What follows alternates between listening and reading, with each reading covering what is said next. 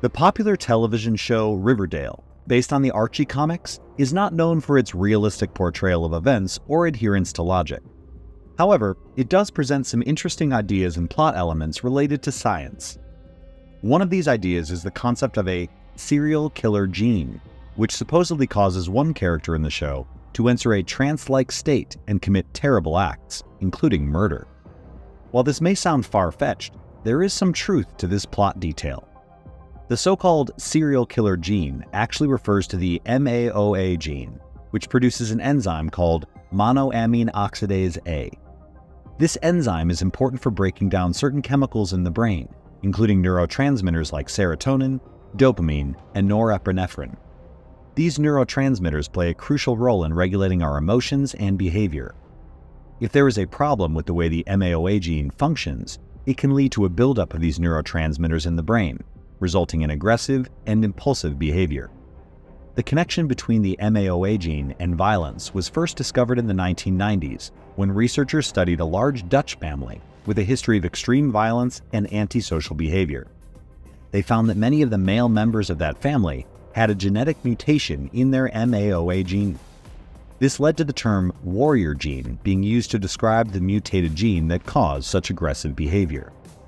However, it is important to note that not everyone with a mutated MAO-A gene will become a violent criminal or serial killer.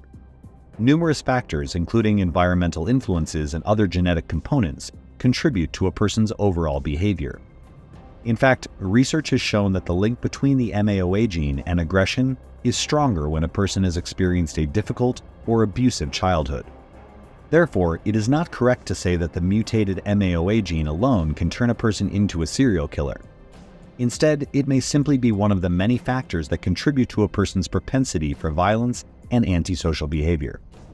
The term serial killer gene might be a catchy phrase used in television shows like Riverdale, but it's an oversimplification of a complex interaction between genetics and environmental factors.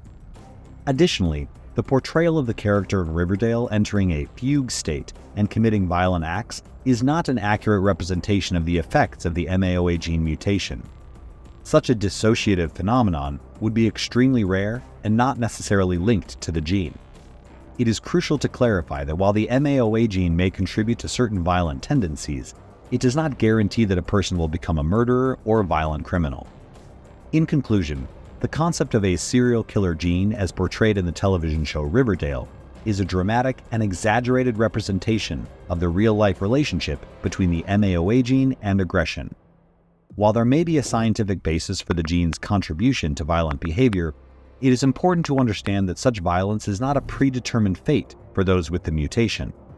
Multiple factors, including genetic and environmental influences, contribute to a person's behavior and actions. The term serial killer gene may be an attention-grabbing plot device, but it does not capture the full complexity of the scientific connection between genetics and human behavior.